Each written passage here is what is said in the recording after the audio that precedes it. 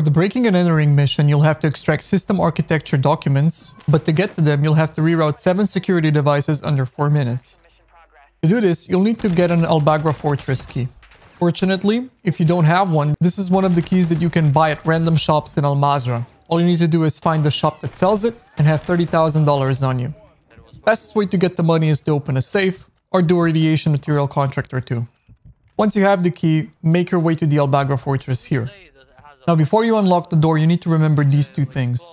In Season 2, they changed the spawns of these bots, so they're set up kind of like a firing squad inside the fortress. So go in slow and use stuns. And secondly, as soon as you unlock the bagra fortress doors, the timer starts counting, so make haste. Now, as mentioned, to do this solo won't be easy. Equip yourself with stuns, lots of them, and use these stuns to clear out the first wave and then the riot shielded enemies as well. When you clear out the first wave, you have some room to breathe. Most of the bots will come at you one by one now, so you can start rerouting. The underground is kind of like a circle, and most of the breakers are visible in the main circle area, except for one that's in a dead end that you can only access from the middle pool area. I like to do this in a counterclockwise rotation because the electrical breakers are easier to spot.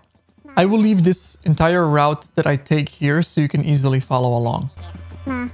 I mean, they spawn the bots differently now.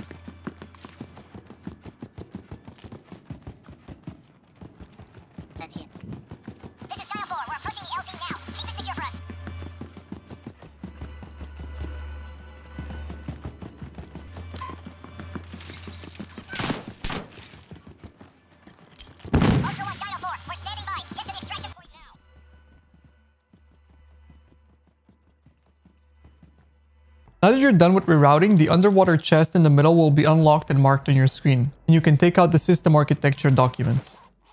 Now exfil these documents and you're done with the mission.